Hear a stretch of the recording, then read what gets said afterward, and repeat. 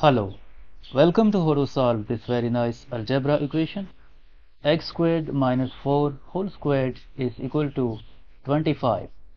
We need to find all possible values of x. We will solve it by two methods, so let's start with method 1. In this method we move this 25 to the left hand side. Then this equation will become x squared minus 4 whole squared minus 25 is equal to 0. Next, x squared minus 4 whole squared minus this 25 can be written as 5 squared is equal to 0. Now by using this algebraic identity, a squared minus b squared is equal to a plus b times a minus b. This expression will become x squared minus 4 plus 5 times x squared minus 4 minus 5 is equal to 0. Next, x squared, this negative 4 plus 5 will become plus 1 times x squared. This negative 4 minus 5 will become negative 9 is equal to 0. So from here either this expression x squared plus 1 is equal to 0, or this expression x squared minus 9 is equal to 0. From this equation we move this plus 1 to the right hand side, then x squared will be equal to negative 1, and from here we take a square root of both sides, x squared, and we take a square root is equal to plus minus square root of negative 1. So this square will be cancelled out with this square root, and we get the value of x is equal to plus minus this square root of negative 1 is equal to I. So from here we get two values of x. x1 is equal to I and x2 is equal to negative I. Now from this equation x squared minus this 9 can be written as 3 squared is equal to 0. Now we have difference of two squares, so by using this algebraic identity, a squared minus b squared is equal to a plus b times a minus b. This x squared minus 3 squared will become x plus 3 times x minus 3 is equal to 0. Now from here either this expression x plus 3 is equal to 0, or this expression x minus 3 is equal to 0. From this equation we get the value of x is equal to negative 3, and from this equation we get the value of x is equal to 3. This is the third value of x, and this is the fourth value of x. So we have four solutions of this equation.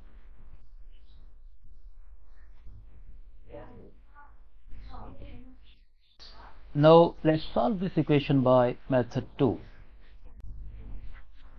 In the second method we take a square root of both sides of this equation. X squared minus 4 whole squared, we take a square root on the left hand side, is equal to 25, and we take a square root on the right hand side. Now this square will be cancelled out with this square root, and here we are left with x squared minus 4 is equal to plus or minus 5, and from here either x squared minus 4 is equal to positive 5, or x squared minus 4 is equal to negative 5. Now from this equation we move this negative 4 to the right hand side. Then x squared will be equal to 5 plus 4, and x squared will be equal to 9. Now from here we take a square root of both sides, x squared, and we take a square root on the left hand side is equal to 9, and we take a square root on the right hand side. So this square will be cancelled out with this square root, and we get the value of x is equal to plus or minus 3. It means x1 is equal to 3 and x2 is equal to negative 3. From this equation we move this negative 4 to the right hand side. Then x squared will be equal to negative 5. This negative 4 will become positive 4 at right hand side, and x squared will be equal to negative 5 plus 4, negative 1, and from here we take a square root of both sides. Square root of negative 1. Now this square will be cancelled out with this square root, and we get the value of x is equal to plus minus square root of negative 1 is I. So from here we get other two values of x. x3 is equal to positive I, and x4 is equal to negative I. So by using second method we got the same solutions. x1 is equal to 3, x2 is equal to negative 3, and x3 is equal to positive I, x4 is equal to negative I. Now let's verify these values of x by putting these values in the original equation. The original equation is x squared minus 4 whole squared is equal to 25. So when x is equal to 3 or negative 3, then this equation will become plus or minus 3 whole squared minus 4 whole squared is it equal to 25.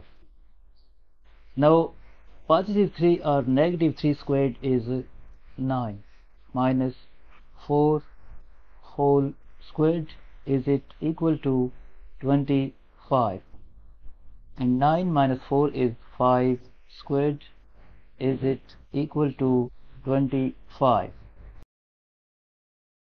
Now 5 squared is 25, and this is equal to 25.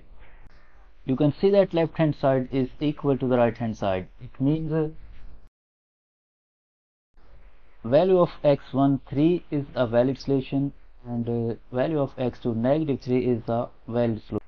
Now when x is equal to I or negative I, then this equation will become plus minus I squared minus 4 whole squared is it equal to 25. Now this positive or negative I squared will become positive I squared minus 4 whole squared is it equal to 25, and this I squared is equal to negative 1 minus 4 whole squared is it equal to 25. Now this negative 1 minus 4 will become negative 5 squared is it equal to 25, and this negative 5 squared is positive 25 is equal to 25. You can see that the left hand side is equal to the right hand side. It means this value of x3 I is a valid solution and this value of x4 negative I is a valid solution.